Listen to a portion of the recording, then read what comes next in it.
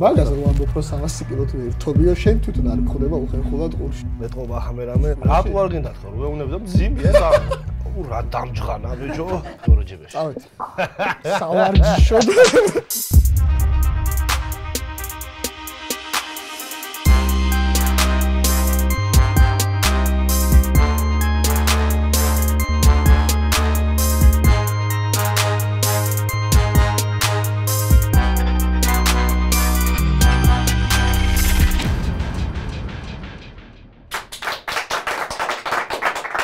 გამარჯობა, მე ვარ გიგა, ეს არის წიწაკები გადაცემა ცხარე ფრთებით და უფრო ცხარე კითხვებით. დღეს ჩემი სტუმარია ტიპი, რომელსაც ტიპი არ ეთქმის, უფრო დევი ეთქმის. დევი, რომელიც არის მსოფლიოს ორგზის რეკორდსმენი, ევროპის ორგზის ჩემპიონი არნოლდ კლასიკში, მსოფლიოს და ევროპის პრიზიორი, ქუთაისის დამსახურებული შვილი, ნამდვილი დევი, სწორად ვამბობდი თავიდან, ბატონი კონსტანტინე ჯანაშია.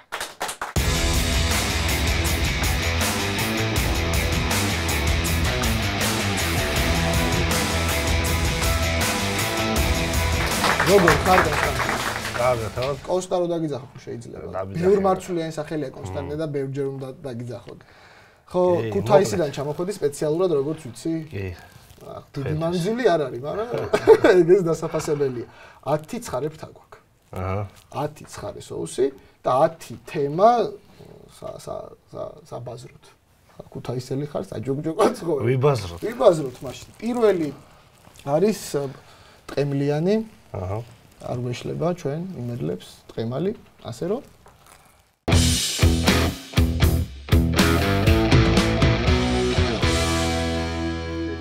ნაუზავრი ვარ. სპორტის ერთგულმა მაყურებელმა და მცოდნეებმა კარგად იციან რომ შენ გქონდა ტრავმა. ამ ტრავმაზე მერე ვისაუბროთ, მაგრამ ეხლა მაინტერესებს შენი მდგომარეობა. წონა გაქვს დაკლებული. მე ზაფხულში გნახე და მაშინაც დაკლებული ქონდა წონა. ხელს ავარჯიშებ, როგორც ხედავ, რისთვის ემზადები და როგორია შენი რეაბილიტაციის პერიოდი? ესე იგი, ოპერაცია კარგად ჩაიარა. დავიკელე სადღაც 40 კილო. ნუ შემდეგ ოპერაციიდან 2 თვის შემდეგ 40 კილო. ოპერაციის შემდეგ დავიწყე ვარჯიში, მოიმატე. ნუ 20 კილო მოიმატე და ეხლა ცოტა დამჩა, მოსამატებელი, მაგრამ ოპერაციიდან გავიდეს 6 თვე 800%-იანი და 100% დავიწყო ვარჯიში. ეხლა რა დონეზე ვარ? ეხლა ასე ვთქვათ, ვერთობი რა. რამდენი კილოებით ერთობი მაინც რო ვიცოდი? ნუ ამოწევებს 300-ებით და ჩაჟდომებს 300-ებით. ნუ თავარია ეს ზევით აწევა, ზე ცოტა პრობლემა. მაგას რომ ამბობ რომ 300 კილოთ ვერთობიო, შენ თვითონ არ გხდება უხერხულად ყურში. არა, მიჩვეულება. და იმედია წარმატებით გაგრძელდება რეაბილიტაცია. ცოტაც დამჩა და მალე მოვიხო. ხო მიდის წარმატებით ყველაფერი? ძალიან კარგი. წავედით მაშინ ჩვენც წარმატებით მივდივართ და ნუ შევაფერხებთ ამ პროგრესს.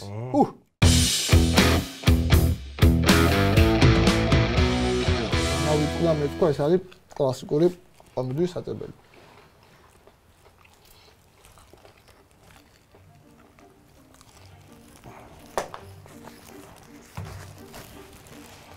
გემრიელია ბიჭო. გემრიელია? ზოგი ადამიანი იბადება ძლიერად, ძლიერ პიროვნებად, ფიზიკურად ძლიერ ტიპად, ზოგი არ იბადება. მე ვიცი რომ შენ ასაკის რაღაც გარკვეულ ეტაპზე გადაწყვიტე რომ უნდა დაგეწყო ვარჯიში და გამხდარიყავ ის რაც ახლა ხარ. კონსტანტინე ჯანაშია თელი სახელით და დიდებით. რატო აირჩიე სტრონგმენობა და რატო არ აირჩიე მაგალითად ძალოსნობა? აი, რატომაც არა ძალოსნობა მაგალითად? ესე იგი 16 წლიდან გამიჩნდა ანუ შტანგის სიყვარული, მაგრამ მანამდეც ნუ მომწონდა, მაგრამ ჩემმა მშობლებმა როგორც ახლა ძალიან პატარა ასაკის ვიყავე, დაკვინდებაო და მე ძალიან პატარა იქნებაო და შტანგაში არ გვინდა. ხო და მეტყობა ხამერამე დაკვინებს. ხო, ასე რომ ვთქვათ, ნუ შტანგაში არ შემიყვანეს და შემიყვანეს კალათბურთში დავდიოდი, ცოტას ვერთობდი, არც მახსოვს. ისე პატარა. ხო. და შემდეგ რაგბში ვიყავე რა. რაგბი? წელიწად ნახევარი თამაშობდი აიაში. რაგბის კარიერა როგორ მიდიოდა? ჩაულებრად მოსაწყენად, იმიტომ რომ შტანგასთან მქონდა შეხება და მაინც ყველაზე ძლიერი სპორტის სახეობა ეგ იყო მაშინ. ადამიანებთან მქონდა ძალადობის შანსი და მაინც შტანგაზე წახვედი. უსულოსთაგანი მეჩემნი. რო არ ატკინო. აი შემდეგ უკვე 18 წლის ვიყავი. მოვიდა ერთი ჩემი მეგობარი ალთანდახვედიან, რომელსაც მეთხრა ჩამოყალიბდა ასე უძლიერეს მამაკაცთა ფედერაცია და ეს ადრე მე უყურე ტელევიზორში. ბოდიში უძლიერეს მამაკაცთა ფედერაცია. ფედერაცია არსებობს საქართველოში 2009 წლიდან არის. და ამ სპორტს უყურებდი მე ყოველ შაბათს ღამის 2 საათზე გადიოდა. და მიყვარდა რა მაგრად და როგორც კი მითხრა მეორე დღეს მივედი და ვანებებ მოთხარი რა აქვს თავს ხო და მიდივარ ხო და უძლიერეს კაცებში მოვდივარ. წავედი ეგრე და მისფერა მოყვარდა. და ვინ არის საქართველოს უძლიერეს კაცთა ფედერაციის პრეზიდენტი? დავით აღმაშენებელი უნდა იყოს ესეთი ფედერაცია. მე ვიყავი შემდეგ უკვე მე ესეთი რთული ისა მაქვს მოსამზადებელი პერიოდი რეჟიმი ვეღარ ვიყავში აღარ მაქვს პრეტენზია. ხო და ვეღარ გავხაჩი ასე რომ ვთქვათ და ეხლა პატარა რო გეთქო. ხო ეხლა ავთანახლებიანია რომელიც კარგად უძღვება ამ საქმეს. ძალიან კაი. წავიდეთ ჩვენ თუ შეიძლება, თუ არის ამის საშუალება. სირაჯ.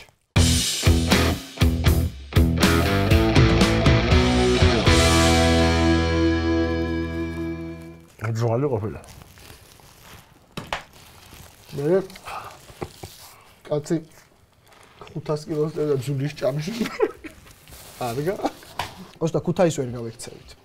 ქუთაისი არის ქალაქი, სადაც ბევრი ტრადიცია არის თავმოყრილი, ერთ-ერთი ტრადიცია არის ქუჩა. და შენ ნამდვილად ის ადამიანი ხარ, რომლის შემჩნევაც ქუჩაში ძალიან მარტივია. ან იმისთვის, რომ შეეშინდე ჩენი, ან იმისთვის, რომ შენთან იმეგობრონ და რამენაირად ქუთაისურ ქუჩას გაუმკლავდნენ შენი ძალით.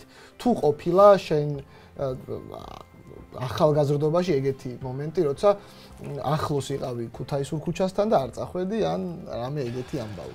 კი, ახლა როგორ იყო, ცი? ნუ ქუთაისში როგორც ყველასთვის ცნობილი ეს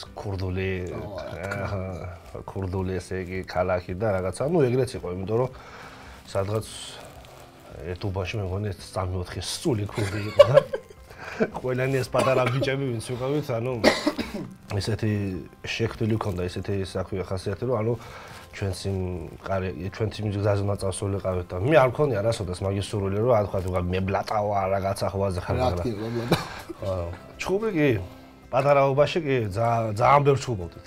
ძალიან ბევრს, მაგრამ ეს სანამ ესეთი იქნებოდი, მანამ ჩხუბობდი. მანამდე მე უკვე ძალიან ისე მილაპარაკებოდი, რომ ბატონო კონსტანტინე როგორ. მე სირცხვილია შენნაირს ვერ ეჩხუბები.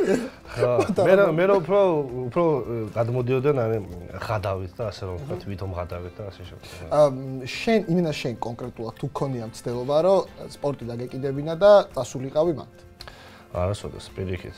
სპორტს მივსდევდი, მაგამბებრი იყო ქუთაისში. ვა, რა მაგარი. სხვათა შორის მე ძალიან მომწონს მაგ კუთხით ქუთაისი, იმიტომ რომ იმ პერიოდის ქუთაისი იყო ეგეთი ადამიანი, ქუჩაში რო დიდხანს ჩერდებენ მაგ ადამიანების ადგილი და შენნაირი სპორტსმენები და კიდე რეპერები არსებობდნენ. ეგ ყველა საინტერესო არ ჩემთვის მაგ პერიოდში, რომ რეპერები არსებობდნენ ქუთაისში. შავი პრინცი და ასე შემდეგ. ვის ქონდა რეპის დრო, ხალხი კლავდა ერთად. ჩვენთან კი მაგის დრო. სხვა კარტობის დრო არაფერი არ არის. ტაშპანდურის დრო კი არის. აი, წავედით. რა, ტკბილცხარე.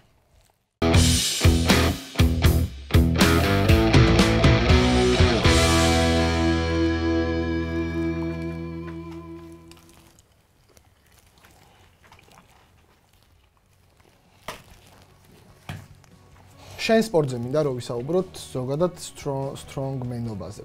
ერთადერთი პროფესიონალი ქართველი სტრონგმენი ხარ, ნიკოფსიდან და რუბანდამდე ერთადერთი ხარ. რატო ხარ ერთადერთი? რატო არ არიან შენნაირი ბევრი ტიპები საქართველოში? რა უნდა გავაკეთოთ ყველამ ამისთვის, რომ მეტი ძლიერი ტიპი გყავდეს უძლიერეს კაცთა ფედერაციაში? ნუ რაც შეეხება იმას, რომ ხელშეწყობა არა, ეს თითქმის 90% სპორტის სახეობას ეს პრობლემა ახასიათებს, მაგრამ არჩემ დროს არ იყო ხელშეწყობა და ასე დიდი რაღაცებით არასოდეს არ მქონია რანაირი ხელშეწყობა და მეტომეტეს დაფინანსება. უბრალოდ მე ვფიქრობ, რომ სურვილია, მონდომებაა და მეტი არაფერი, იმიტომ რომ მე მინდოდა, ქონდა სურვილი და ნუ ავირჩიე რთული გზა, მაგრამ ბოლომდე მივყევი და მივახცე. კოსტა, როგორ უნდა მოვანდომოთ?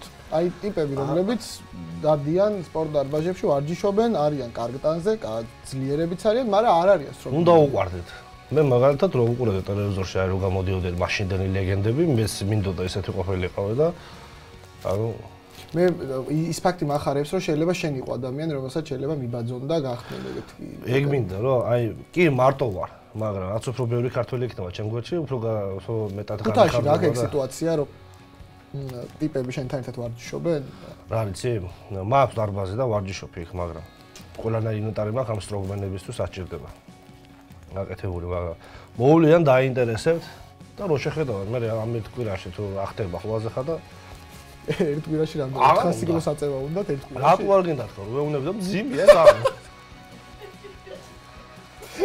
სუბუკე ჭადრაკი და ხო არ ვიცი ხო იმედია განვითარდება რა იმედია ხელშეწყობა უნდა ჩვენ ლიდერ სპორტი მაქსიმალურად ვცდილობ რომ პოპულარული გავხადოთ ეს ამბავი შეჯიბრებები უნდა და შეიძლება წამოვიდეს ახალი თაობა ესეთ რომ მას დაინტერესოს ძალიან კაი კიმჩი ხორევარანდა ამ გადაცემის პირველმა სტუმარმა გიორგი ლორიამ დაარქვა ეს სახელი ამას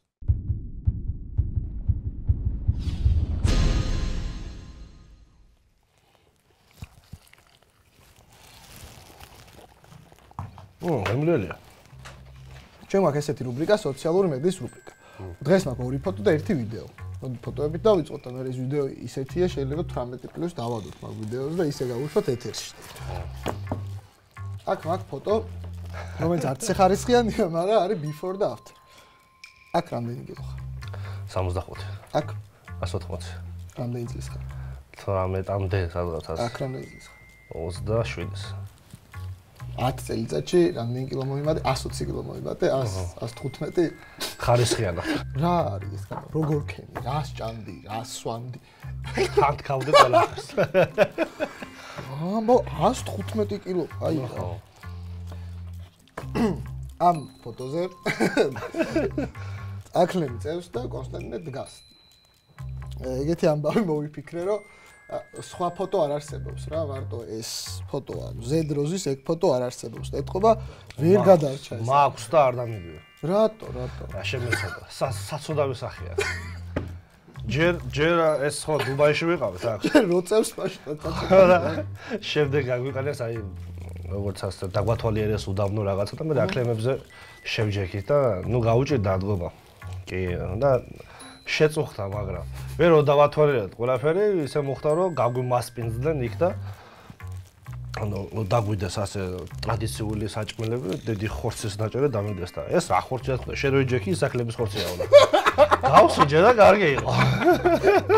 ძალიან ცუდად გექონდა. შენ ხო არ თვლი, რომ ეს სტუმართმა მასპინძლობის საუკეთესო გამოვლენა კი არა, უბრალოდ მოკვდა ისაკლები. ალბათ, ხო, ალბათ.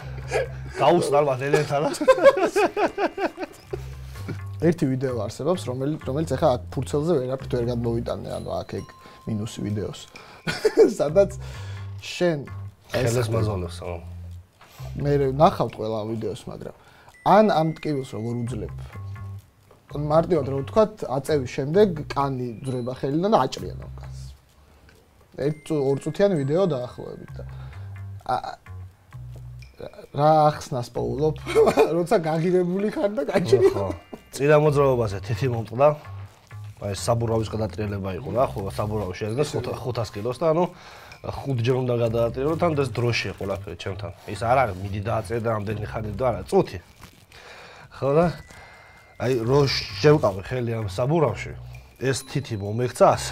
ხო ახლა რას ვიფიქრებ ახლა შეჯიბრები მინდა რომ სწრაფად და რომ მივაწექი რაღაცნაირი შეგრძნება მქონდა, კაც რაღაც არც მიგწევია, ყურადღება დავამთავრე ბოლომდე და რომ მოდო ინტერვიუ მოგვეციო ასე რა, კარგი შედეგი გააკეთებო და ხელი მოვისევი სახეზე და რაღაცა ახლა ასე იყო ეს თითი აგი. მაგის მერე უკვე აი ეს რო დაინახე ვიხვდი რომ მოდახელი მქონდა. გამტკიოდა ვაფშე გამტკიოდა და შემდეგ იყო ეს მოძრაობა, რომელიც უძახით ჩვენ ჩემბოდნებს, იმიტომ რომ შეკრული ასეთი მასალა არ, რკინის მასალა, რომელსაც რკინის რუჭკები აქვს. აი მაგ მოძრაობაზე როცა კიდევ ხელს ხშირ შემთხვევაში ხდება რომ აი ეს ხელის მაზოლები ეხევათ. დაბლა ანუ რომ მისურავს და შენ ცდილობ რომ არ გაუშვა ხელი და მიიტანო თავის ხო მიყვება, მაგას ძრება ხოლმე და ეს ორივე ხელზე ახეული მქონდა და იმისთვის რომ მეორე მოძრაობაზე კარგად გამოსულიყავე. ეს მოიჭერა. ეს მომაჭრეს რა. ევა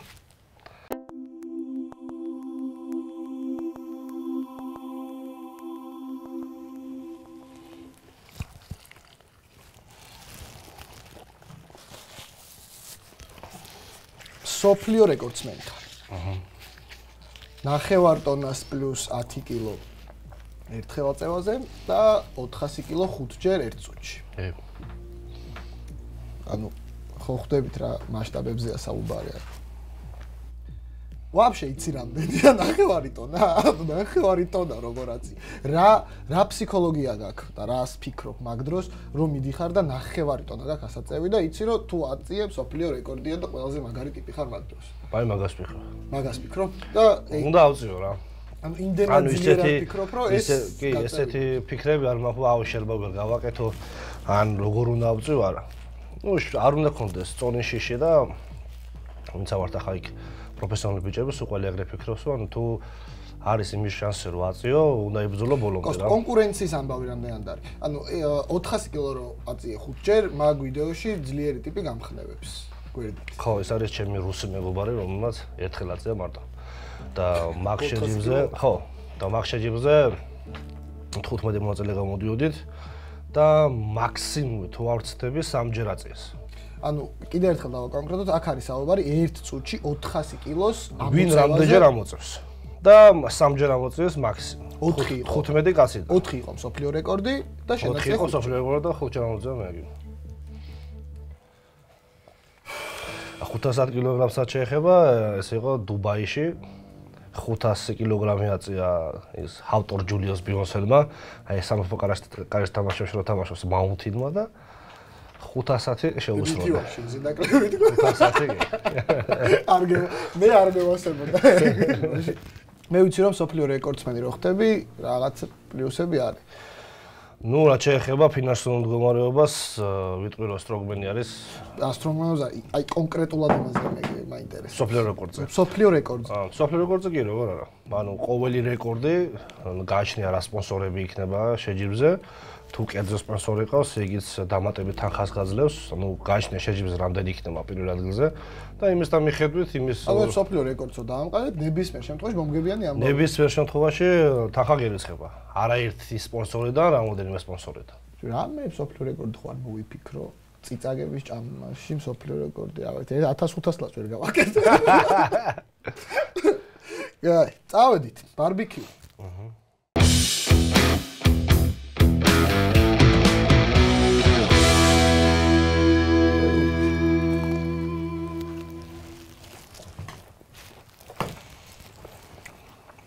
ვაიმე თუ გავხადე რომ მოვსხებ კივილს.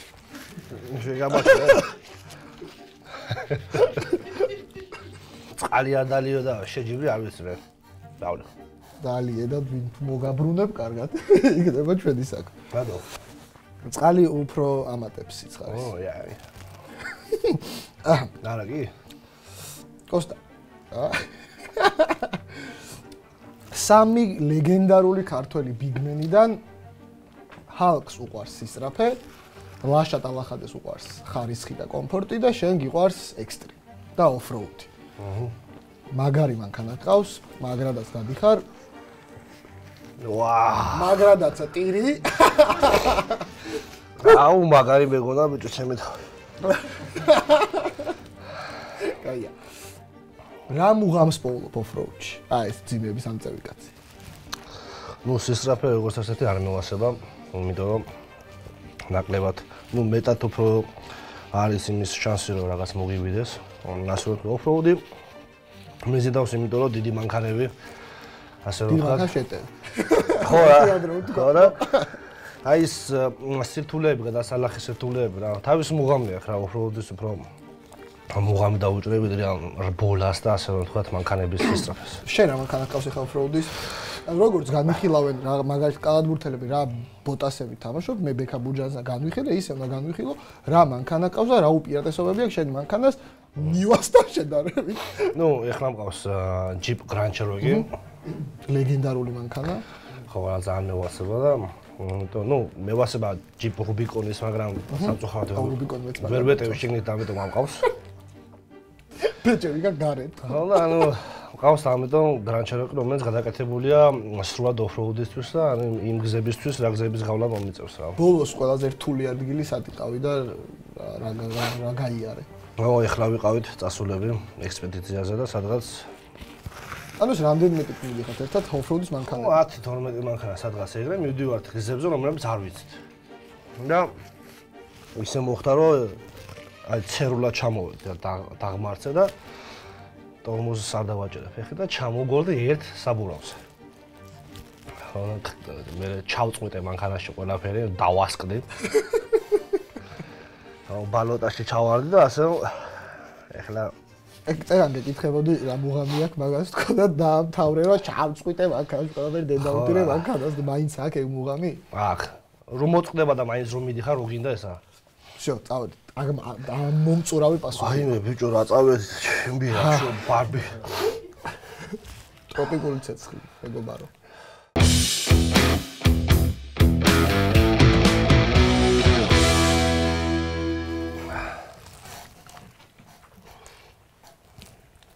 მიო საშიშად ძალიან. მე შეგია რომ ტერმინატორი იცის ყველა. არნოლდ შვარცნეგერი, ვინც ტერმინატორი იცის, იმათმაც იციან. თავის ტურნირი აქვს. არნოლდ კლასიკი ქვია და ევროპა მოიგო ორჯერ. რატო გამახსენდა ახლა ეს ტურნირი და ტურნირის მოგება? მაგარი ხარ, ეს ვიცით. არნოლდ კლასიკი არის არა ოფიციალური ტურნირი, არ ატარებს ოფიციალური ფედერაცია და არის კომერციული, ხო? ეგრე გამოდის. მივედით იმ კითხვაზე, რაც მაგრად მაინტერესებს. ფული თუ იშოვება სტრონგმენობაში და არნოლდ კლასიკზე რო გახვედი, ეს იმას ნიშნავს, რომ ფული იშოვება. მაგარი თან. მაგარი ხო? ვა. მე მგონი აღარ გვინდა სხვა პასუხი ამ კითხვაზე. მაგარი ფული იშოვება. კი, სტრონგმენი ესეთი სპორტსახეობა, რომელშიც გააკეთებ შედეგს, არნოლდ კლასიკს მოიგებ ან ნებისმიერ შეჯიბრს, არნოლდის სახელობის დაფასებულის გამოდიხარ ეგ. ხო, შეგიძლია დაახლოებით გითხრა ერთი არნოლდიო მოვიგო მე. აჰა. რამდენს? აი შენ რომ მოიგო არნოლდი, თავად არნოლდი გამოგცემს. შვარცნეგერი. თას ასე რომ თქვა, კაცი გლობუსი რომ დედამიწა უყავია ხელში. და $80,000 ერთ ჯიბეში ჩადებს, მეორე სპონსორი $80,000 მეორე ჯიბეში. სავარჯიშოდ მივდივა. 80,000. ანუ რა გამოდის, რომ რამდენჯერ ტარდება არნოლდი? წელიწადში მსოფლიო ტარდება ამერიკაში, კოლუმბოში. და შემდეგი ეტაპები მიდის მერე, სადღაც 6 ეტაპია კიდე ცალკე. ის $80,000 მარტო იმ მსოფლიოზეა, მაგრამ დანარჩენ კომერციული შეჯიბრებებზე 40,000, 50,000. რაღაცა კაპიკები. იქით უკვე 40. და რო გაყვე ამ შეჯიბრებს? ძალიან კაი. წავედით. ადიოს მეგობარო. უჩაჩოს.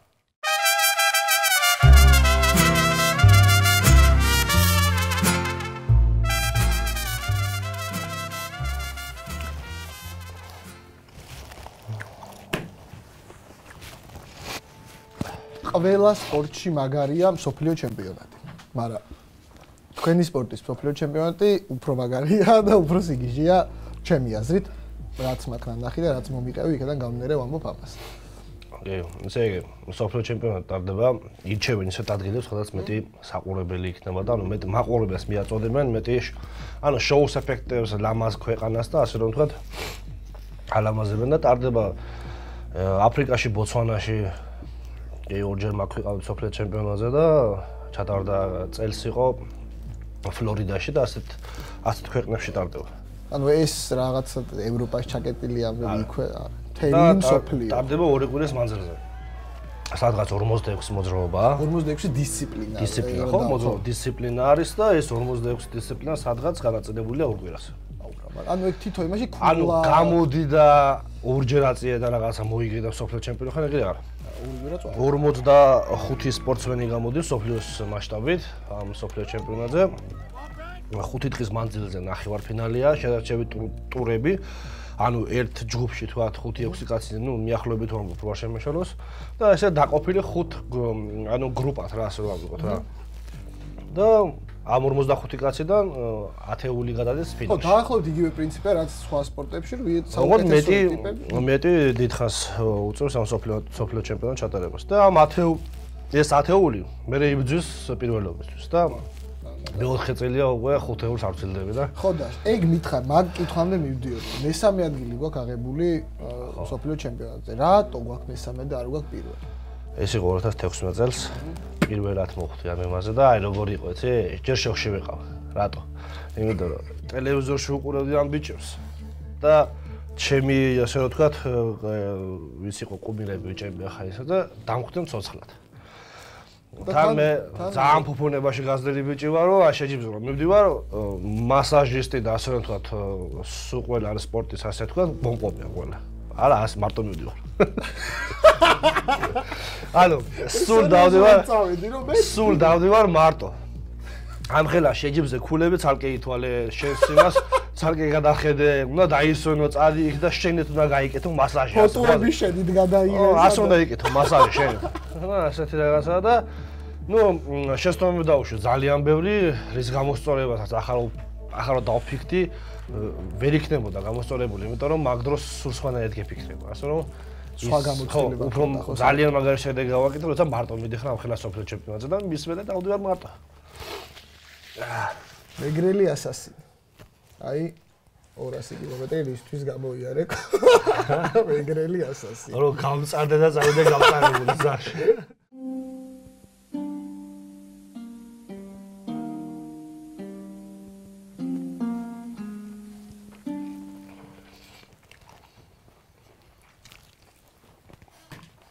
საკმაისი შევჭამ. რა დამჯღანა ბიჭო.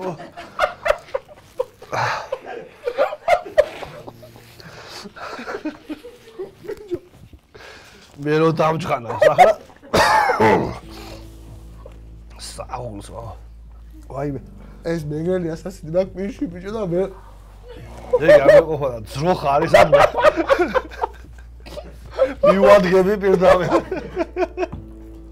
ვაიმე ზუსტად. არა, ვიხურე. ვაიმე.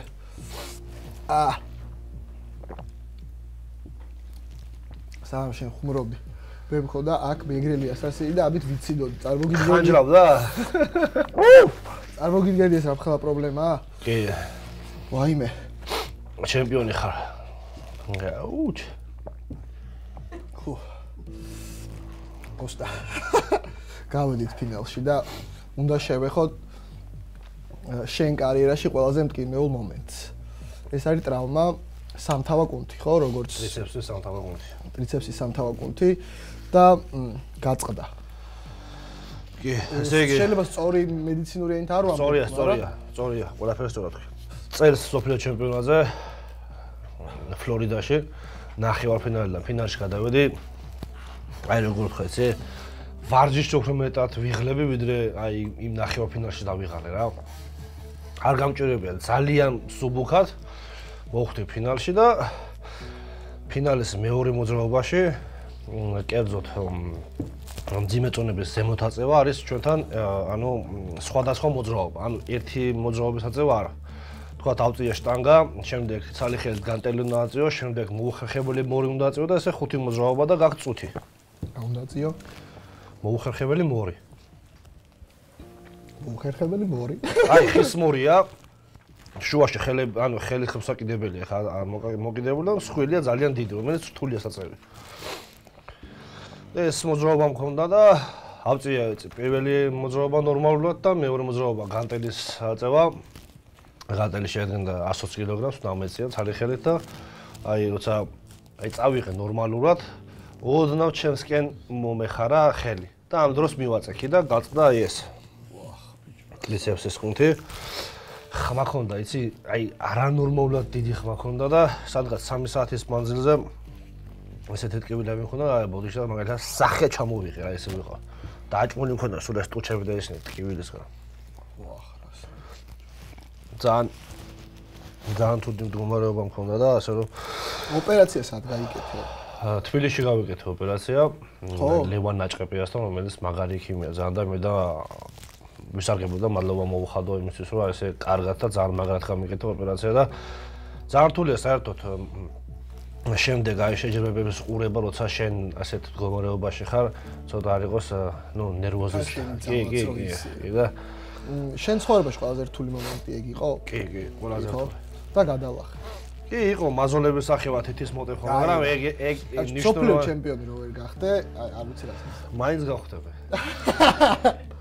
არ არსებობს შანსი არა, მაინც გავხდები. როგორ გამწარდი ეგ მითხარი შენ? მაგრად.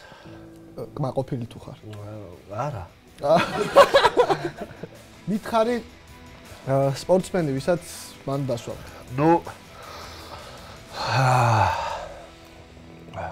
ეს ორი პატარა კაცი რო ყავდათ აქ ლევან საგინაშვილი და შადალახაძე იყო.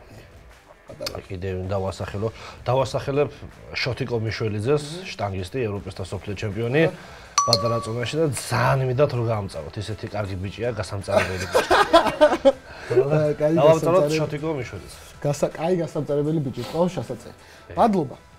გადასარევი გადაცემა გამოვიდა, გადასარევი კაცკა წარმატებებს გისურვებ. დღეს ჩემი სტუმარი იყო კონსტანტინე ჯანაშია ტაში. ჩაო მარკი ხელი.